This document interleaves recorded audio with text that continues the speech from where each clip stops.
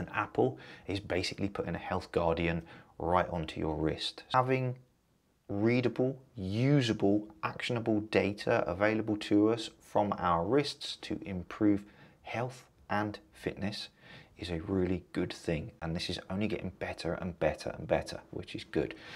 Well, I guess the big takeaway from this watch now is the hypertension alerts. So monitoring blood pressure levels. I'm not a medical professional here, so don't quote me on this.